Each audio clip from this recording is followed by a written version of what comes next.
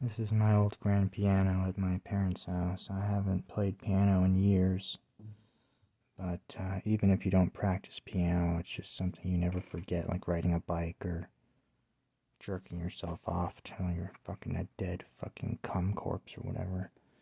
So, even if you haven't practiced in years, you don't really forget a lot of piano shit for some reason. It's just like a muscle memory.